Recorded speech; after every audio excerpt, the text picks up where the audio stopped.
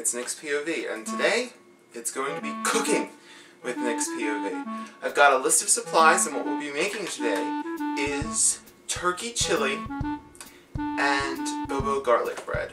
And yes, I'm calling it bobo because you actually just toast a roll and throw a couple things on there, and you've got pretty decent garlic bread. So I'm going to show you how to do all of this today. Let's get started. Here's your supplies. 1.5 quart pan, 1 oven, 1 toaster oven. Of course, your regular oven will do fine for the garlic bread, but toaster oven is preferred. 1 wooden spoon and 1 knife, and whatever you're going to use to eat the food, and a bowl. So now to the ingredients.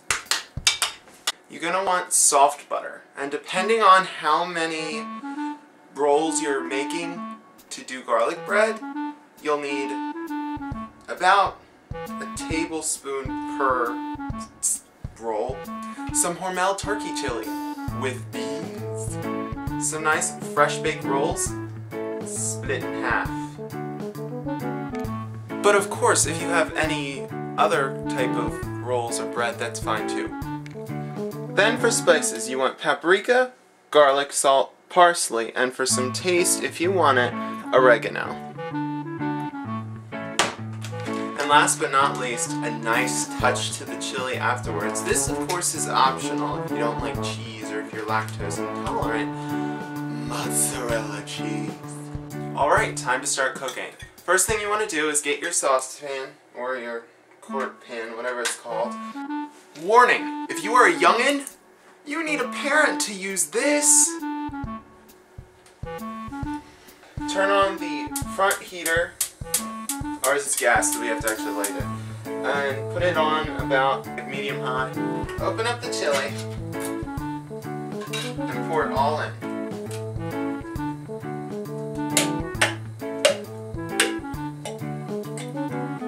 Try and make sure none of that residue is left behind, because then you're wasting beans and stuff. With your spoon, you want to spread it around so that way it's not all piled up in the center. You want to make sure it's all the way around the bowl. Alright, while that's cooking, we're going to start on the garlic bread. Since I'm the only one eating this lunch, I'm just going to do 1 roll. Open it up. Go ahead and open up all your nice little spices too. Open up your butter.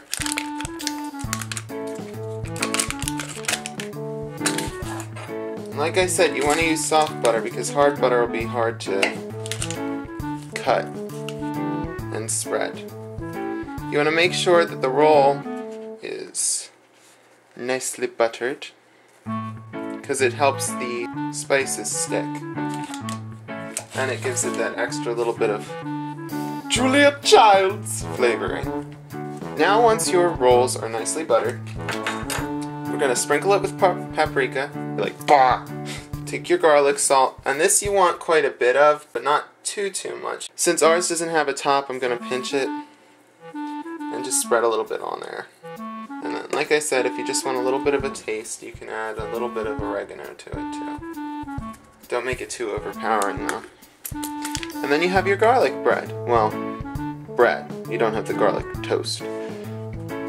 Next step, you're going to take your nicely, freshly made garlic bread and turn it into garlic toast by sticking it into your toaster oven. Close it up. And you're going to turn it onto the darker brown setting. And if you don't have a toaster oven, just go ahead and pop it into the oven for a little bit until you see that the top's golden brown and the edges are a little bit of a darker brown. Back to the chili! Alright, once it gets to this boiling point, you want to make sure you stir it, that way nothing burns. It should be just about done. At this point, if you want to add a little bit of flavor, you could put some mozzarella cheese in there. Makes it a little bit gooier and more scrumdiddlyumptious. So go ahead and stir it around. You might want to turn it off now and just let it cook on its own heat for a little bit longer. Now comes the fun part. Your garlic toast is done. Okay, I burnt my edges a little bit, so this probably isn't the best demonstration of it. Hot. But that's what it should sort of look like, where it's golden brown in the center, and then a little bit of dark brown on the edge. I kind of burn it a little, but that's the general idea. And now your meal is ready to enjoy. Hope you had fun learning how to cook something cool with me. Who knows, may do it again. Alright, well, I'm about to chow down on some lunch, so I'll talk to you guys later. Bye! Oh! And before I go, tell me in the comments section or post a video response of what your favorite food is and how to make it, if you know how. That should probably be a video response though, because the comments might get really long.